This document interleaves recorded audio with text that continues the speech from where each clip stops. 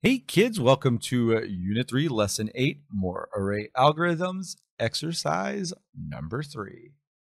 Let's see what we have to do today. In states.java, we're going to write a method getMax to find and return the largest value in a data array.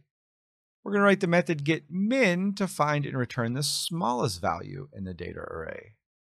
Then in my console, we're going to print the results of a call getMax on the myStates object, and then print the results of a call to getMin on the myStates object.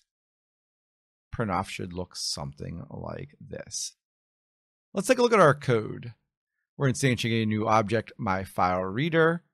It is taking one parameter, states names.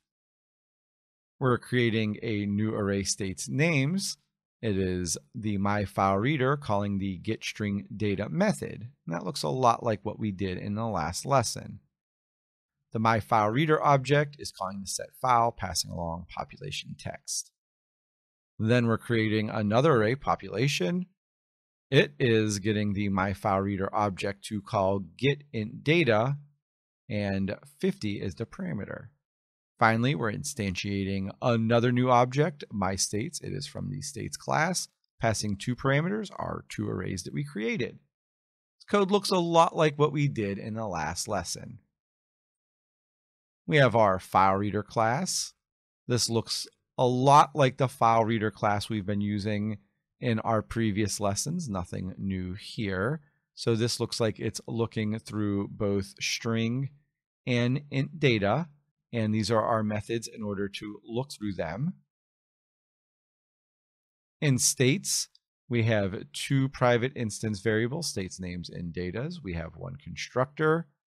We have one method, print pairs. And again, this looks like from the last lesson that looked through and compared the data at the index to the one next to it.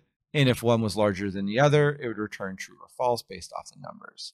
It uses this compare values method. Compare values is right here. This just compares the first value to the second. True if the first is greater than the second, false if not. We have getMax, looks like what we have to do for number 1. GetMin, what we have to do for number 2. State names, this looks like all the state names. Population, all that is the population of all the states. Let's head over to states.java. So we have to write a method getMax to find and return the largest value in the data array. We're basically going to create a for loop that is going to look through our data. And if one at the index is bigger than the other one, then we're going to return that one. Sounds pretty simple. Let's start writing it. First thing, I need to determine what I want to return. And ultimately, we're returning the max value. I'm going to create a variable. It's going to be an int because we're just doing single numbers. There's no doubles. I'm going to call it max. And what am I going to set this equal to? Well, ultimately, I'm looking through the data array that is created up here. That means I would initially set my value not to 0, because that's not going to make much sense. I want to send it to data at the index of 0. That's my starting point. Now, if I am setting max is what I want to return, I'm going to change 0 to max because that's what the end value I want to be. Now I have to do my for loop. We're going to go for parentheses, curly braces. What are we going to do on the inside? Well, this one, we're not going to use an enhanced for loop. We're going to use our regular one. So I'm going to do int index equal 0. And as long as the index is less than the data.length, and since I set it at 0, we're going to go -1, and then we're going to go index plus plus. Well, what do we want to test for in here? If one is bigger than the other. And if we're using the word if, we'll probably need an if statement. So put some curly cues, start keeping track of these. This is if, and this is for. What do we want to happen in our if statement? Well, I want to know whatever index I'm at, is that bigger than the maximum index we've already found? And I can just compare that. let's just say the data at whatever index is that bigger than the max. And if it is, then max is going to become whatever data we're at that index. Well, that's simple. Clean up the code a little. Leave a little 4 there. Well, that's how we do the max. I'm pretty sure the min is going to be almost exactly the same, except we're going to use a reverse alligator. Instead of larger, we just want a smaller number. Let's go down here and write this out. I know doing before testing isn't good, kids. I'm fairly confident in my coding, just not my spelling. We're going to start off with another int. This one's going to be min, and it is going to be equal to whatever data we're at that index. We're going to start off at 0. And if we are setting our min as we want returned, we have to tell Java we want the min returned.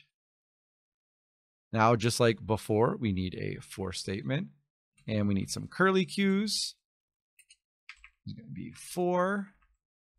Inside my for statement, I want to look through my loop, so I need int index equal to 0, as long as index is less than the data.length.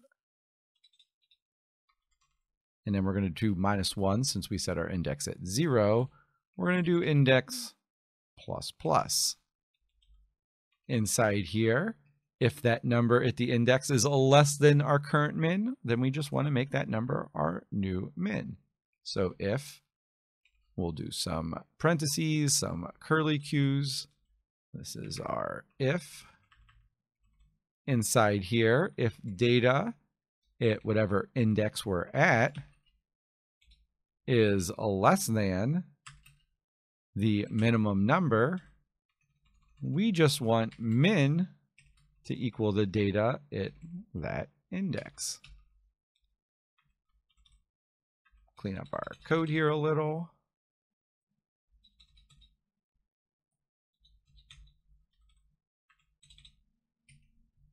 That looks pretty good to me, kids. I think we should head back to my console and print the results and see if we're right. Let's go to my console. We're going to go down here and print the results of get max and get min. How do we do that? We need a print statement. So system.out.println. What do we want inside there? Our little text looks like it says largest population. And then we have a little space. Oh, we need some quotes because it is a text. And then we're going to concatenate. And what do we want to call? Well, it's definitely in the my states object, right? And then what method did we just write? The getMax method. So we just want to call getMax. Almost the same identical thing for the min. System.out.println. This time we'll remember our quotes. Smallest population. And then we'll concatenate. What object are we working with? My states. This time we want to get min. Now when I hit run, I should get this number to print off and this number to print off with my statements. Well, let's see if we're right, kids.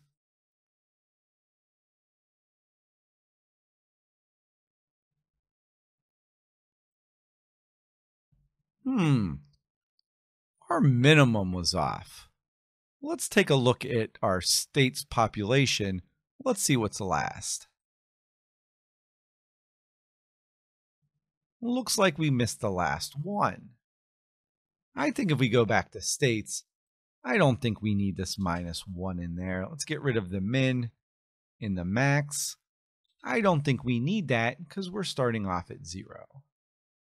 Let's go ahead and hit run and see if we get the right data for Wyoming. And there you go. We have the right data now. So remember, wherever you start in the index at, well, that's dependent on if we're doing -1 or not. Since I started at 0, I didn't need it. because our index started at 0 and went all the way up. And if you look at our population, it starts at 1. So we got all the way through.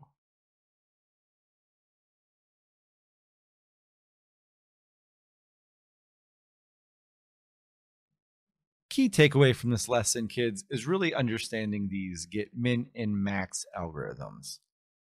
If you listen to one thing I say here, listen to this. On one of your FRQs, you're going to have to get the minimum or maximum of some value. Understand first, we need to create a variable to return. We use a for loop to look through our information. We use an if statement to compare one data against the other. And then if that statement is true, we set whatever we're returning to that new value. And this really is one of the foundational skills in computer science, finding the minimum number or maximum number in a data set. We always want to know what the outliers are. And hopefully, kids, this video helped you understand a little bit about how to use those array algorithms. As always, if you have any questions, come see me. Otherwise, I'll see you on the next video. See you later, kids. Bye, bye, bye.